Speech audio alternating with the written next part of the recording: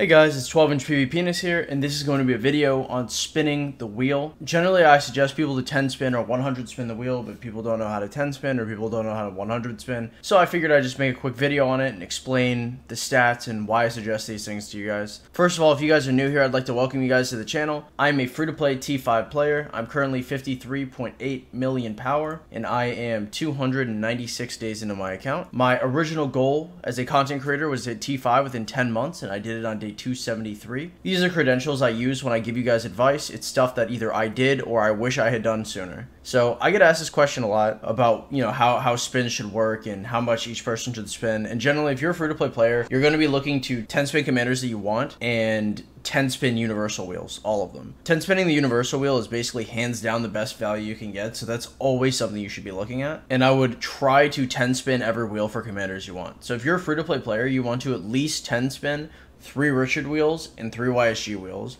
On top of that, 10 spinning all the universal wheels. This is a tall order, so if it's not something you can do, don't be afraid to just save your gems for the next More Than Gems event and not use your gems like this. More Than Gems events are better than wheels, and you're looking to pump a lot of value into that VIP as early as you possibly can by using the More Than Gems events, and you don't want to skip that up for anything, really. So just a little math for it. For 10 spinning a universal wheel, it is about 567 gems per universal sculpture that you get.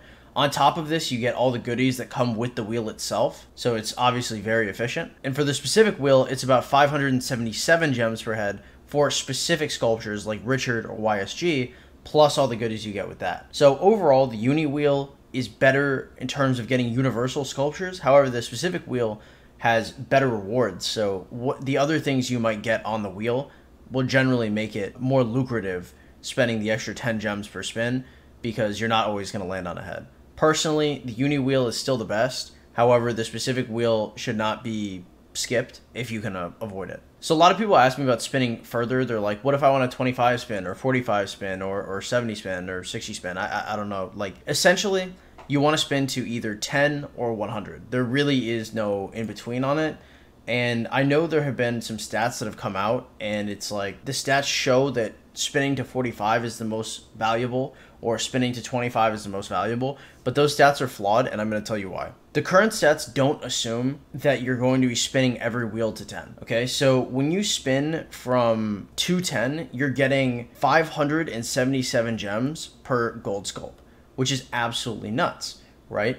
However, this skews the data, because when you go to 40 spins or 45 spins or 20 spins or 70 spins, the data is skewed because the 10 spins was so good, and because it has diminishing returns the further it goes, the data starts to get worse and worse and worse the further you go from 10 spins. However, going from 10 to 100 spins is more valuable than going from 10 to 45 spins. So if you're going to spin every wheel at least 10 times, you either want to spin it 10 times or 100 times. To give you some data on this, obviously, spinning to 10 for a specific wheel is going to be 577 gems per sculpture. However, spinning from 10 to 25 is going to be 900 gems per sculpture. If you're going to spin from 10 to 45, it's going to be 813 gems per sculpture. However, if you're going to spin from 10 to 100, it is 790 gems per sculpture. Therefore, if you spin every single wheel 10 times, if you want to spin more than 10 times, spinning to 100 is your best option. Number one, I'd like to thank Asgard for giving me these stats and putting me on game in terms of this. And I'd also like to thank the Harsh Guide for giving the original stats. They are a little skewed because obviously it doesn't come with the assumption that you're spinning every wheel to 10. So the advice it might give to spinning to 45 or 25 is probably not as reasonable as assuming you're going to spin every wheel to 10 before you spin more. However, I'd still like to thank them for their stats. So closing statements here, I'm just going to say, like, I know I ignored the universal wheel. I don't think it's very important. I'm going to go ahead and say that the data for that was also kind of skewed, but it didn't end up mattering. Spinning to 40 is more efficient than spinning to 80, even though the 10 spot is skewed.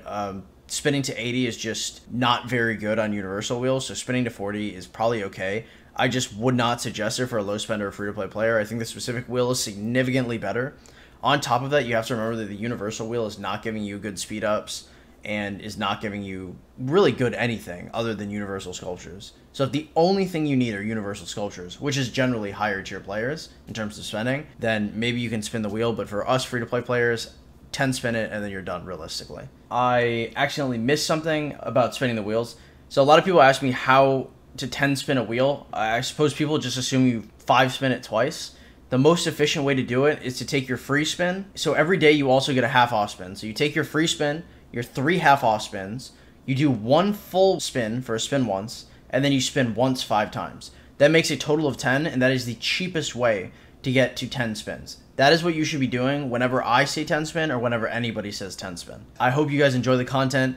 If you enjoyed it, feel free to drop a subscription. If you guys ever want to ask questions and get notifications for when I go live or when I drop a new video, the way you could do that is go to the description below. There's a little link that says Discord, and that is the best place to reach me. If you guys are watching this video right now, it means that I'm currently live on Twitch, and that is also in the description below. So drop by, ask some questions, and just say hi.